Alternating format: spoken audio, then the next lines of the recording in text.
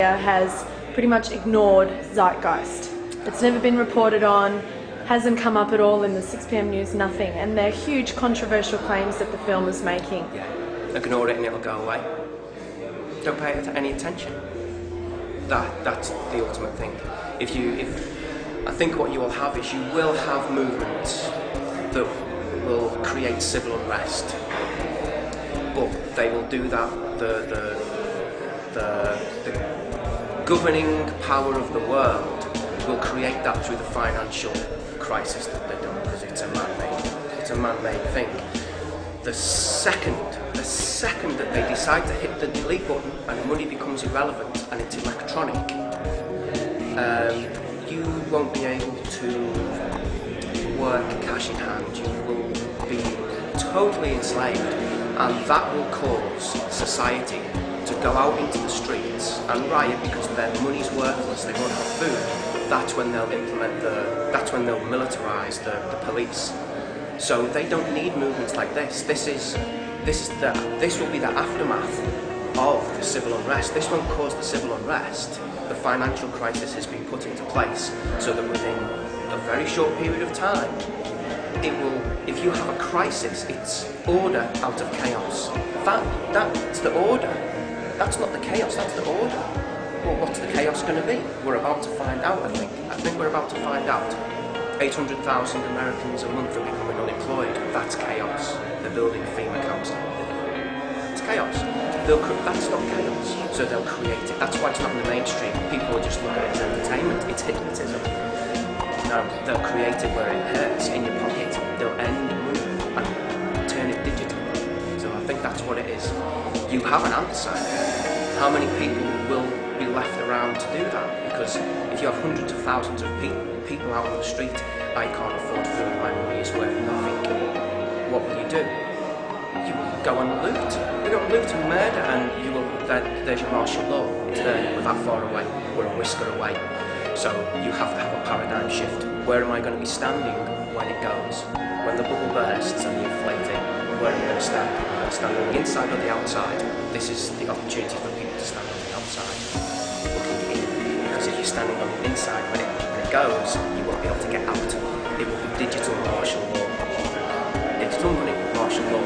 If you're on the outside and you're sustaining yourself, you'll be alright. And how many will it be? Georgia Guidestones tell us there's going to be 500 million people. That's the depopulation program, 500 million people. Right? That's a fairly small percentage of the population. You've got to non-participation, I think. So you won't find it on the mainstream. It won't have the desired effect. So that's why I don't think you'll find it. Triggered there for everyone. So like you're saying, maybe the person that's watched the video has come back and said, oh, I talk rubbish. And then 5 years down the track, they might actually experience something in their life and they think back to the video and they go, hang on, that's where it came from the living up, and they start remembering things. So there was a trigger there somewhere. And I'm hoping that all the videos I sent out might trigger something off in someone somewhere else looking at mine.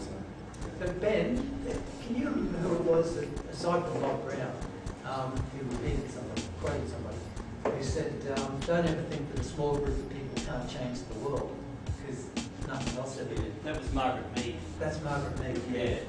She was an anthropologist, and yeah, I mean, you look at how social change work. They don't actually work with large numbers of people. They actually work with a small group of very committed people that have got a vision that's really clear. And I was just thinking of, this fellow that started to clean up Australia, which is sailing around the world. Comes into Sydney Harbour and says, why is there all this rubbish here? We've been to places where obviously you'd see pristine, beautiful harbours on the Pacific Islands or wherever. And then you realise, hey, does this rubbish have to be there? So that was just one person, and admittedly he's one of the people that had the sort of financial support to be able to do that. But nonetheless, now there's a clean up the world happening.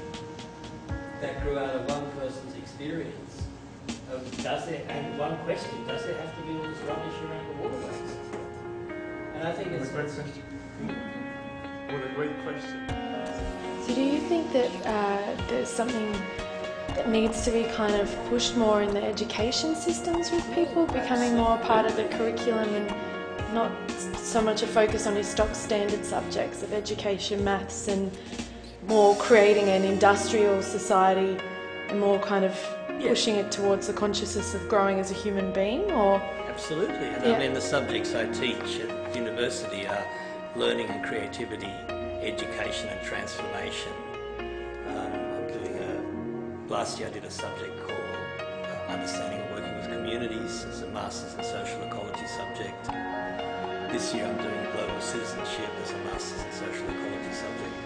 So yeah, I mean, what social ecology is about is actually introducing that in a strange way, because of government funding, it's become part of the education faculty at the University of Western Sydney. Other bits have gone into health and biomedical science. So I'm working in those areas and other social ecologists like myself. And yeah, it's about saying, look, you know, what you get at school at the moment is a very limited education because the creativity is usually killed by about year 4. Because I also do another program called Cooling Conflicts, which is using drama for conflict and then peer teaching. And, you know, I'm working with both high school and primary